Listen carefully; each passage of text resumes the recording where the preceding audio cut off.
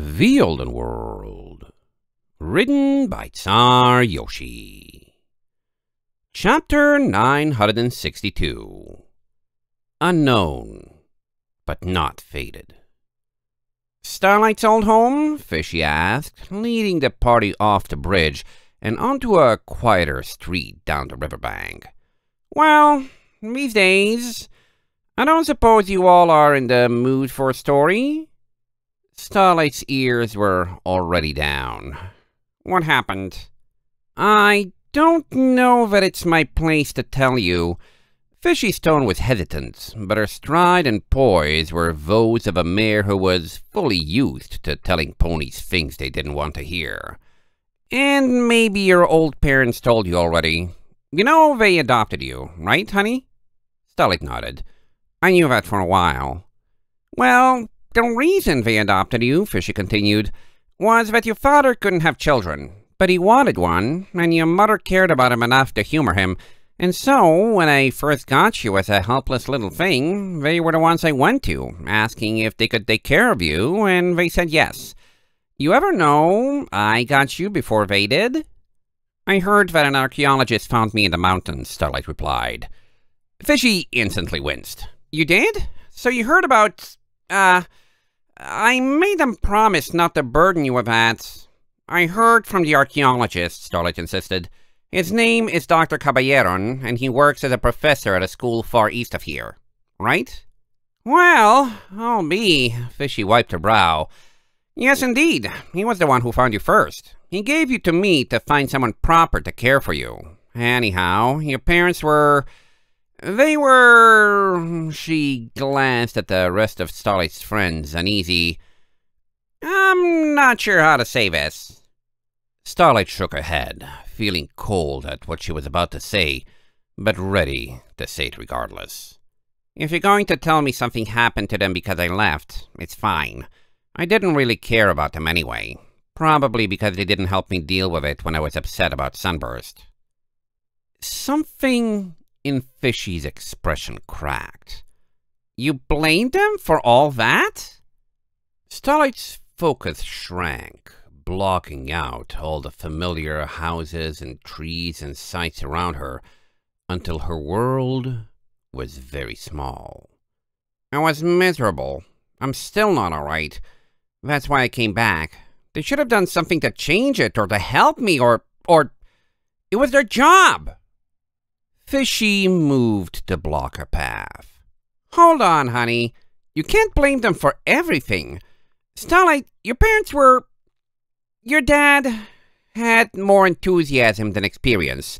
He was real friendly and happy and did a lot to make ponies like him, but he didn't know what to do when the going got rough and would sometimes panic and freeze up and hope the bad times would just blow over. He probably tried extra hard to be a good sport when the times got good in hopes that they would compensate for it. And he was the one who really wanted you. Your mom cared about you because he cared about you and she cared about him. That doesn't mean they weren't fantastic ponies through and through. I was friends with them for a reason. But if you're going to blame someone for all that stuff that happened, don't you blame your parents for having their flaws. Blame me for putting what my friends wanted over finding ponies who would be best for you. Starlight stood perfectly still, the horizon dark in her vision. Do you really mean that?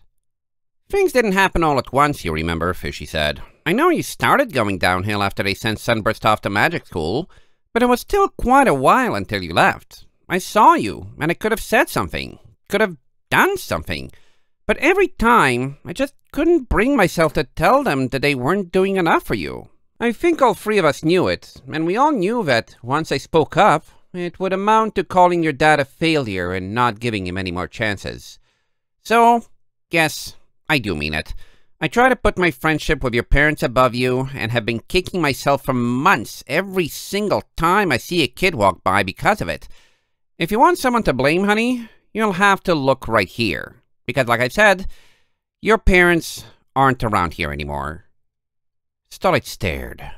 Someone was right in front of her, standing straight and offering to take responsibility for every bad thing that had happened to her? No, not for the bad things. For her being on her own freedom. For her lacking everything she had seen in her vision at the Flame of Love, where she was the parent and her own child had a friend move away. Fishy was right there. Starlight trembled. "I forgive you," Starlight eventually said. "And them." Fishy's brow creased. "What?" Starlight took a breath. "I didn't have a good time. I had a very bad time. It hurt. A lot. And you didn't think of me, and I ran away because I thought the mountains would be better company than anyone here. But that's not going to change if I throw you away because I'm mad at you. I don't want fewer ponies in my life. That's the whole problem. I'm lonely. I'm lonely and I don't have a home. And I've been traveling for months, and everywhere I go I try to be nice and helpful because all I want is for someone to return the favor, and no one's going to like me if I fight back.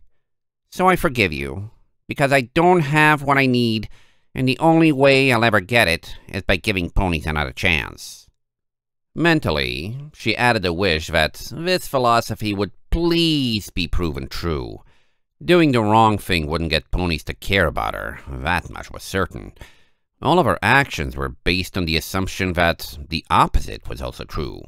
But maybe it wasn't, and she was screwed either way. But she couldn't consider that. Not yet. That would mean giving up.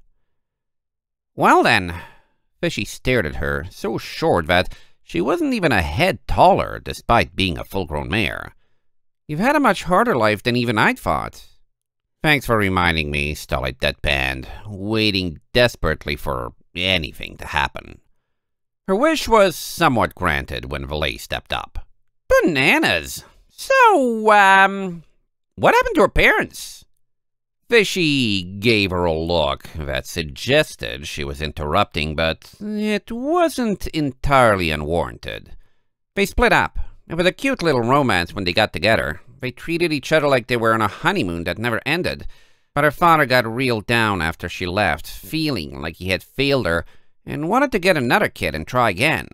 Her mother said no, bad idea, we're not ready. I backed her up on it." Her ears folded. "Eventually, they were so emotionally in tune with each other, she decided she needed a break because his desperation was going to get her down, and since they couldn't agree on what to do next anyway, well, you know, she said she needed space to come to terms with what had happened and not feel like it was some wrong to be righted. He didn't take it perfectly, but eventually agreed. So one day, she headed east on a boat, he moved one town south, and they made a fairy tale promise that, once they'd both worked through their issues, they'd get back together again. And that was the end of that." "Oh," Starlight said. "Your house is... well," Fishy shuffled in place. "This was recent enough that we haven't exactly had anyone move in yet, but it's clean and empty. All of your old stuff is in a basement shed under my place if you want it. Your dad didn't want to become a hoarder by taking it with him, but I knew it meant a lot to him, so I offered to take it. The mayor's mansion has a big basement." Maple stepped up as well, the clouds on Starlight's horizon lifting, and allowing the town to come back into focus around her again. Birds were flitting, ponies were hanging laundry out of second-story windows and pulling carts. Everywhere else, life was going on. "What kind of old things?" Maple asked. "I'd love to know more about what things were like here before everything happened." Fishy shrugged. "Toys, books, it's all boxed up in a few crates. I don't exactly go poking around there too much. Don't have much need for Philly's things I'm storing for a friend. You want to have a look at them? I'm sure he'd be happy if they made it back to you." Maple glanced at Starlight. "Do you want your old things?" "Maybe." Starlight didn't even remember what kinds of things she used to own. "What else are we going to do?" Fishy pointed a hoof down another road, flanked by houses with large eaves and redwood shingles. "I can show you your old house, if you want to see the empty place. My place is right by the town hall, which is the right place to go if you're looking for lunch or just want something interesting to happen. So, it depends on how peckish you are. How long are you staying for, anyway? I do assume you're passing through." Gerardo hesitated. We'll need to speak with that god as well, I suspect, but the intention for most of us is indeed to move right along. Most? Fishy glanced at Starlight. Starlight's ears fell. Can we talk about that later? Let's just go see my house. During the walk that followed, Maple was the most talkative of the group, curious about all aspects of Czar Hollow's life. You have bathtubs in your own houses? Where I'm from, we had a large communal bathhouse, though plenty of water ponies just went in the river. That we do. Fishy looked proud of herself. Took a lot of trading to get enough iron for the plumbing, but about 70 years ago, some adventurous stallions built themselves a boat and sailed out with a goal in mind and came back a year later with a whole cargo of the stuff. Every once in a while, we've had to get more pipes, so we have supplies for repairs, but it went a long way toward modernizing this town. Just because we're in an out-of-the-way corner of the world doesn't mean we have to live like it.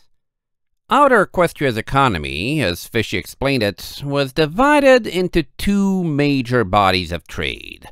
The railroads, which provided the link to Inner Equestria, and the Aubergine Sea, which was the huge body of water they had crossed between the desert landmass and the shores of Czar's Hollow.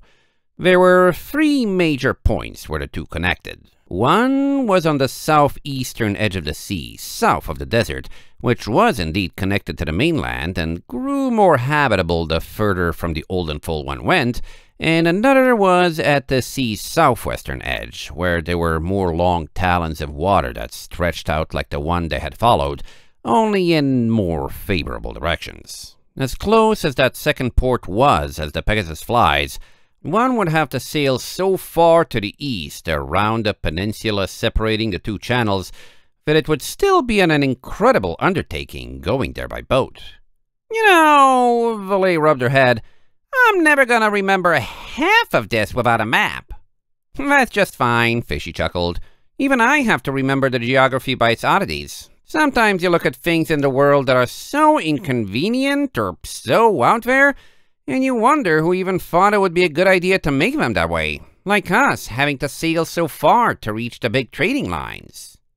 You think the seas were sculpted on purpose? Gerardo asked. Fishy shrugged. Legend has it these mountains all around us were made by Princess Celestia herself, the bringer of day. If you want to believe the rest of the world was made by someone too, it ain't my place to stop you.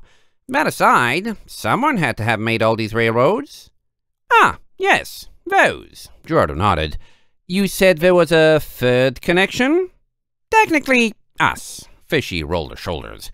Only the rails just plain stop about 300 miles southwest of here for no reason whatsoever, which is about 500 miles by hoof, thanks to the mountains. She huffed.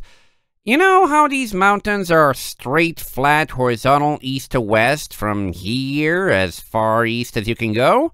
Well, they dip down south if you go west from here. We're right up in the corner.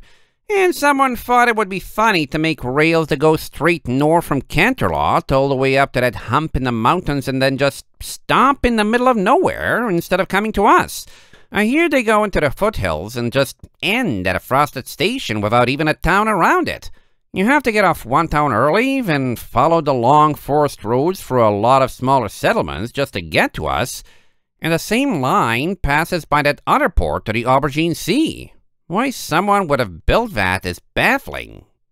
So this one rail line has two different roads you could take from it to reach the sea, Maple said. But one of them, the train runs right past the water, and on the other, you have to cross 500 miles of roads because no one finished the rails and we're on the slower one. Fishy scratched an ear. Pretty much. Except it isn't not finished. It just goes to somewhere no pony wants to go. I hear there's other places like this. The desert far to the east, there's a rail line that goes from there to some place called Griffinstone. A story I once heard says that rail line has a branch into it that goes up in the middle of the desert next to the mountains and just flat stops. No nothing that anyone would want to visit for miles around. Architects are insane, Valet replied, dismissing it with a wave of a wing. What else is new? point is, Fishy said with a grin, we're far enough out of the way that we're as rural could get, yet close enough to the way that you've got multiple options for bringing in the amenities of a good life, and all it takes is a little determination to go get it. We're out there, but not isolated. Off the map, but there's a map a stone's throws away. I've traveled with a caravan to the Southern Towns once, and I've seen a little of what's out there if you go slightly further away, and personally, I love the balance we have here. More often than not, it's a real peaceful place. It sounds nice, Maple murmured, lost in thought. I'm sure you're obligated to say that as the mayor, but I mean it. I'm glad we came to visit. Fishy shook her head. Just glad I could get your spirits back up. You wanted to see Starlight's old place? We're just about there. End of chapter 962.